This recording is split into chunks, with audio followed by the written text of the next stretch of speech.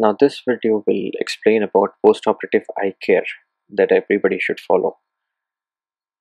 Starting with medication. Now most of the eye surgeries will need eye drops. One principle is common to all. It always has to be a single drop application and you have to close the eye for 30 seconds. Now in cataract surgery, two most commonly used drops are steroid and an antibiotic eye drop. So for convenience, we label steroid as drop number 1 and antibiotic as drop number 2.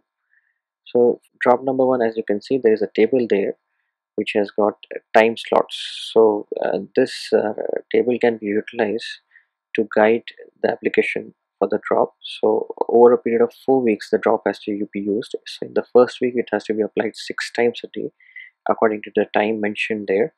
In the second week, it reduces to 4 times a day. In the third week, it reduces to 2 times a day. And in the fourth week, it reduces to 1 time a day.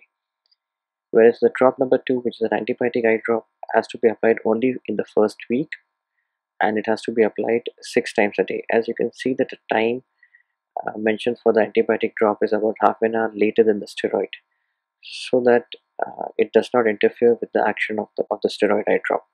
So this is a rough timing, but you can always adjust the timing out according to your convenience. Now, how to instill an eye drop?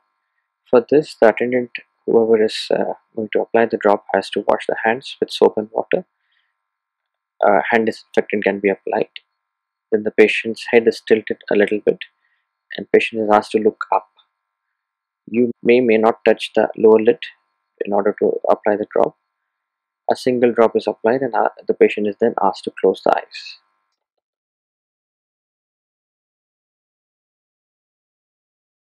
Now let us look at how to clean the eye.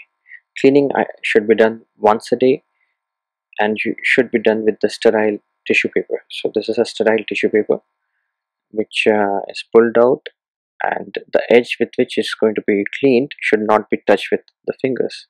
So once you apply the drop, little bit of the drop comes out, and with the aid of that drop you can clean the eye comfortably. You need not open the eye for cleaning. You can clean it with the closed eyes also. So idea is to clean the eyelashes and the eyelid margin. Now how do we apply protective eye shield at night?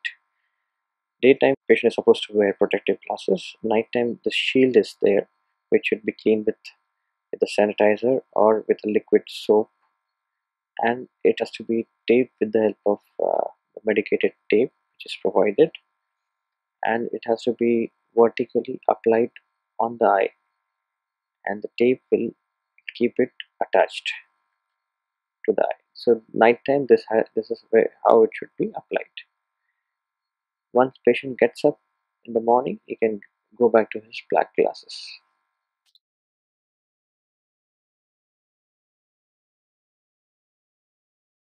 Now certain precautions have to be maintained in the post-op period. Let's look at the list which you should avoid for next 2 weeks. So headbutt should be avoided. Patient should not rub his eyes. Splashing of water on the face, and driving till a surgeon gives a go ahead. Playing with small children should be avoided because accidental injury can happen. Straining at stool should be avoided. You can take laxatives for that. Avoid sleeping on the opposite side for at least 3-4 days. Then you should avoid cigarette smoking and alcohol. Avoid having too many visitors at home for fear of contracting infection. Avoid lifting of heavy weights. Avoid going to crowded places. Heavy mobile usage can cause eye strain, so that should be avoided. Office work and public transport preferably should be avoided for 2 weeks. A follow-up schedule will be given to you following the surgery, and in between, if there is any query or any issues, can always contact us over mobile or WhatsApp, so that those issues can be sorted out. In case of development of severe pain, redness and sudden decrease in vision, you have to report urgently, because that might indicate an infection and it needs to be treated as soon as possible. We wish you a very speedy recovery from the surgery. Thank you.